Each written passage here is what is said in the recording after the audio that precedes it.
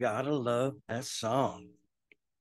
And, that song has more meaning than many of us. It's not just a song to sing, but it's a song to apply. And being a servant goes way beyond just coming to church. I know I'm kind of direct, but it's more than just coming to church. It's getting involved, coming up with ideas, help execute those ideas. There's a lot to being a servant. And we're not doing it for an individual. Like, you're not doing it for the pastor. I'm not doing it for me. The things we do is for Lord Jesus Christ. We are to be a servant to Jesus Christ. Which brings me to Joshua. You elegantly read those verses, and there's a lot there. When you got to put yourself in Joshua's shoes. Joshua is about 100 years old. He dies when he's 110. That's what the scriptures tell us towards the end of chapter 24. So he feels that the time has come that he needs to bring all those leaders together, and through them, they will spread that out to the 300 or so at the time Jews that are there in the promised land. Very important. And he, I kind of admire him. He reminds me of Paul. He reminds me of Christ. He reminds me of Moses. He just gets to the point. You got to love people, get to the point. So I'll try to stay on the point. Okay. So, but they do. The message isn't more than, oh, it didn't feel good to me today. It's the message that he's delivering that is all important. And obviously he has concerns. And we know that to be true because many years later, what happens to Israel? They're scattered. Why? For the very things that they said, we'll continue. Keep, Lord, what? Number 2? No, number 1. Judea, many years later, after Israel was scattered, what happened to them? Oh, it's a free trip to Babylon for 70 years, right? Why? Because the things that they said they would continue to do and serve the Lord fell away. So, but at this time, they had defeated their enemies. And, the Ammonites are the ones that is the land they're occupying here. And the Lord was pretty clear in the areas that you brought to us very well, is that God made it clear through Joshua, hey, y'all didn't do this. I allowed this to happen. I allowed you to defeat. Oh, by the way, all these cities that you now enjoy, you didn't build those. I allowed you to obtain them. That's really not any different than our lives. What's going on there applies to today as well. I haven't always been the person that stands up here before you today. And I haven't always been motivated to do what I do here today.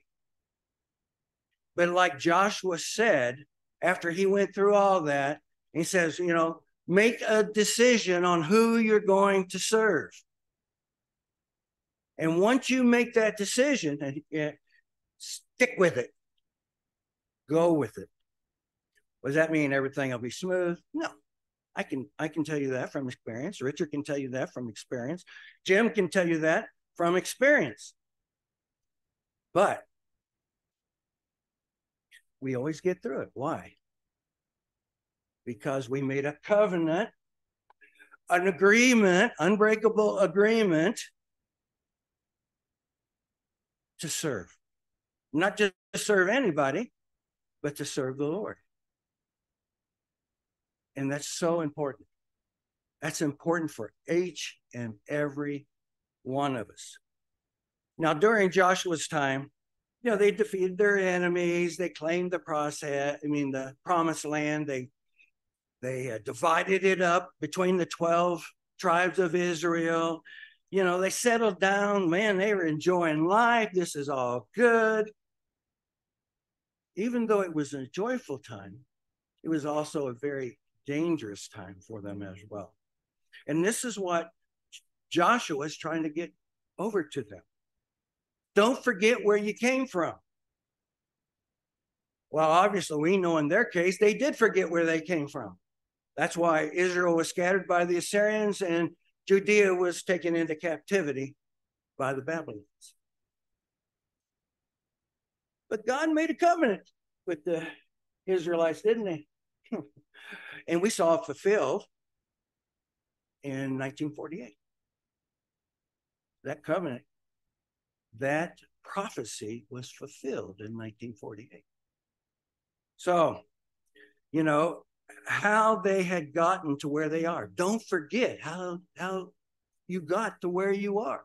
And that's true for us today. What the Lord has done for them. When things are going, I always bring this up to my people that I'm in charge of taking care of and so on during the course of my other life. And I know many of you can relate to that too. But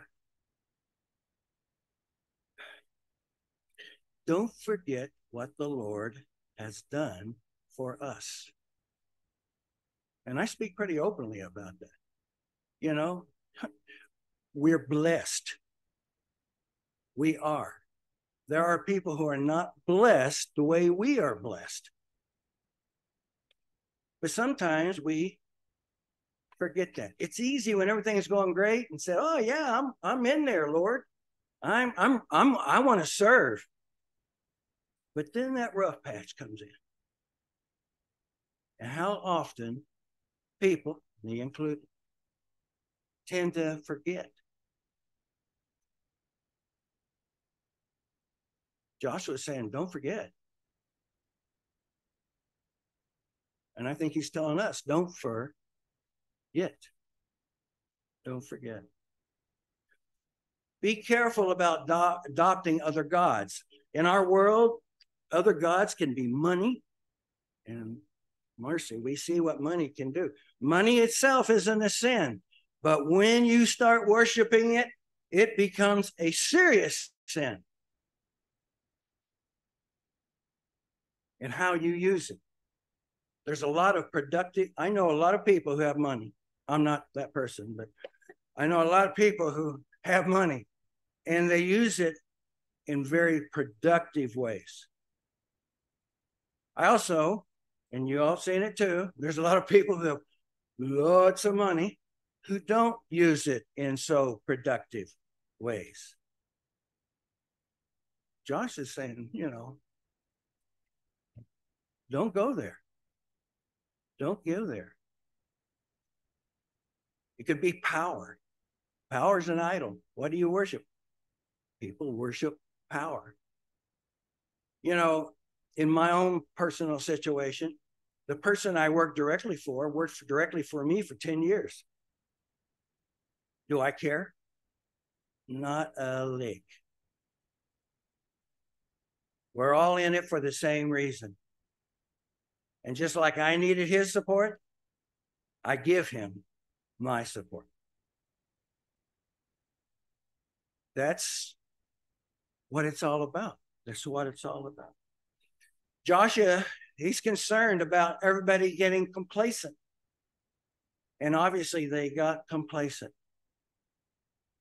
or they wouldn't have ended up years later in what I've said a couple of times. We can't get complacent. It's easy to get complacent, particularly when things are going well. But as soon as we get complacent, what tends to happen with humans? You know, that it goes on a slide and everybody's looking at everybody going, well, what happened? It wasn't me. You know, oh, it must be me. But that's humans. You know, I often wonder how patient God must really be. I mean, his patience was tested, and that's one of the reasons the scriptures tell us that humans live really no more than 120 years. That is scriptural, by the way. So, and I can see why he didn't allow people to live 900 years, 800 years, because how would we like to deal with that for so long, and the amount of patience it would take? But one thing I can say for him is he never gives up on us. That is a blessing. Why? Because he promised he would never. That's another word, by the way. Just throwing that out. That's another word that describes his commitment to us. And Joshua is warning the people back then, and it applies to us today. Don't become complacent. Don't become complacent. Another unique situation that the Jews had, and all around them were people who worship other gods. And that concerns him.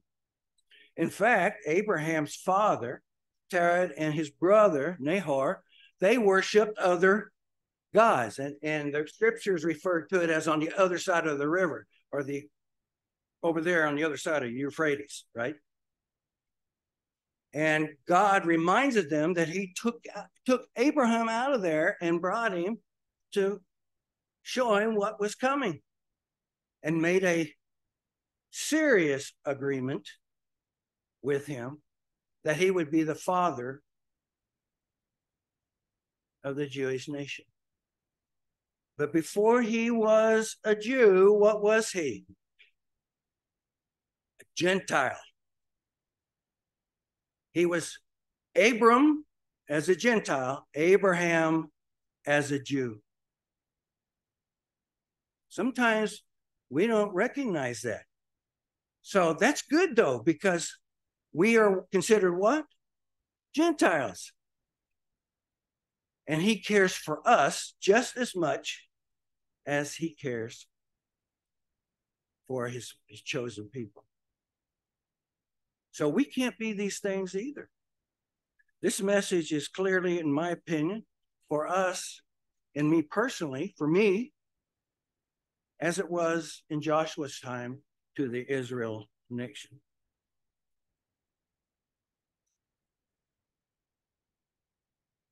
Joshua's command to the people was threefold. The first one was they were commanded to fear God. And, you know, that's a kind of a loaded question for a lot of people. I respect God. I don't fear God, but I got news for you. I fear God. Not because he's going to spank me. No, that doesn't mean he can't spank me, because we know through the scriptures he has spanked a lot of people. And he's going to spank a lot of people as time goes on. But it's because he loves them. Some people I know you, Paul, never experienced it, but you probably never come across anybody that needs a little tough love. You know, they just, yeah, sure. If you do, I'd like to talk to you about those experiences, because that would be a new one for me. I've never, you know, I've experienced a lot of people where sometimes you just gotta set your foot down. And we know from the scriptures, God has set his foot down on several occasions. Actually, more likely many occasions. But it's because he never gave up on us, and he gives us what we need at the moment in time we need it. But the fear of God, what is that? We need to reverence and honor him for who he is. We need to, reverence and honor him for who he is. He's not one of those gods. He is the God. The Godhead is made up of the Father, Son, and the Holy Spirit. So when we reference God, we really reference all three.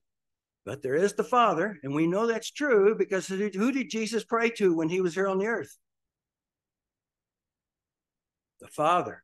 Who did Jesus rely on when he was here on the earth? The Holy Spirit. But they all work together. Genesis tells us that they were here in the beginning. It's no accident that we're here. There is a plan. The other thing of this threefold command was to put away your gods. Those things in our lives that come ahead of the Lord need to be put away forever. The Lord should always come first. And if the Lord comes first, and I had to learn this the hard way myself, but when I started putting the Lord first, my life became a lot simpler because I was never alone. And we're never alone anyway, because we know the Holy Spirit's always there. The only one that pushes the Holy Spirit out is who? Us. But he's always ready to come back. Put away other gods. Keep our Lord and Savior, Jesus Christ, his Father, and the Holy Spirit, uno number one. Keep God first in your lives. And it's amazing how much difference it makes us feel in what we call the heart. And when we say the heart, we're not talking about the pump here. We're talking about the heart, our spirit inside us. And oh, by the way, when Jesus does appear in the clouds someday, he will look down, and the scriptures tell us in 1 Thessalonians that he's going to look down through our head, through our mind, and into our heart. And lip service will not get us to where we want to go. I've said this not just in this congregation, but I've said it in many others. If that happens on a Sunday morning, there's going to be a lot of people looking at each other that are still here. And there's going to be a lot of ministers, and I'm not just talking about here, because I believe we're all got the right heart. However, we're talking about Christians as a whole on a Sunday morning.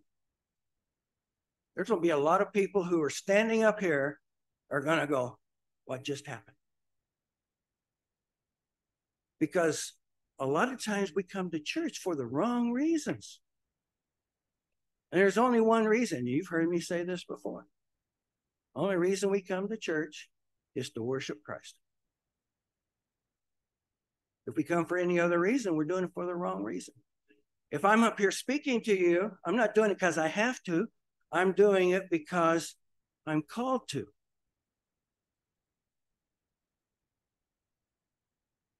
Not because there's a lot of people in this position. They're going to be looking at each other saying, what just happened? Because they did it for the wrong reasons. Yeah, they know the knowledge and everything, but they're not doing it for Christ because they're doing it for other gods like money, power, position, wrong reasons. But that applies to all of us in all of our lives. So Joshua challenges the people to choose who they will serve and get about it. Same choice stands before us as individuals.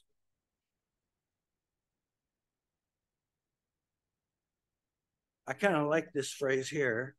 It's about time people got off the fence and made up their minds whose team they're going to be on. From my point of view, there's only one team to be on. One. No other. But watch TV and try to convince yourself everybody is. I'm not convinced. We cannot have both God and the world. That doesn't mean we can't enjoy things around us and so on, but we should never worship the things around us. The only thing, the only person we should worship is God. If the other ones, all the world does is create distractions for us. And this was a fear that Joshua had, because it can become a demise of a good situation that we're in. We want to keep that good situation in play.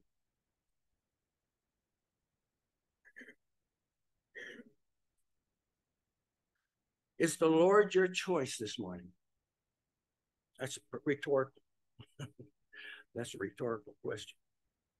Does he have to compete for our time? From my perspective, the answer is no. He should never have to compete for our time. Our attention. Again, I don't believe he should ever have to compete for our attention. Our money. I don't believe he should have to compete for that either. Our love. Definitely shouldn't have to compete for that one, because he loves us, not because he has to. It's definitely because he wants to. We get no greater love than what comes from the Father, the Son, and the Holy Spirit. That's why they never give up on us. But should he have to compete for our love? Something to think about.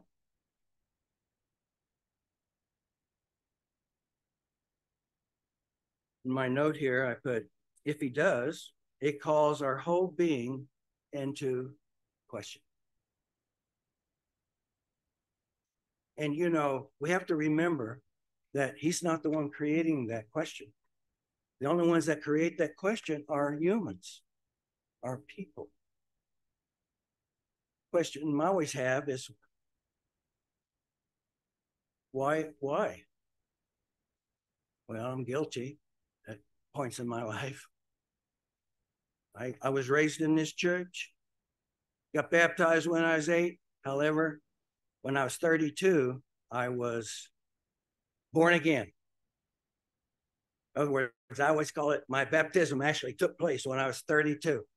And from then on, it's been a whirlwind. But I've enjoyed the ride. And has every situation been comfortable?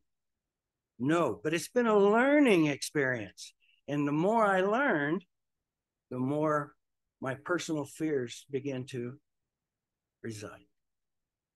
And that's true for all of us. But who do I have to place first? Who do we have to place first in our life? And that's Jesus. That's God. And Joshua, he was pressing this with the gathering and stuff. So if they would go out, but how quickly they tended to forget. Joshua made the statement that, you know, whatever decision you all make, he's talking to all the people, he says, I'll tell you what mine is. I and my house will continue to serve the Lord. And I submit to you, that's what applies to us as well. That's what we should do. And that's what God wants us to do. I know it's scary. Been there. But that's the way I look at it. I'm still here. We can get through that. But do I have to make some choices on what's important and what's not? Sure did. Did I have to use the word not today or no? with the fear of hurting somebody's feelings? No. But who am I serving? I am serving the Lord. If I'm serving the Lord, I'm serving his flock. If you're serving the Lord, you're serving the flock. We take care of each other. We grow our strength within each other. And God blesses us. He does. God bless you all. I love y'all. And enjoy the turkey after this service.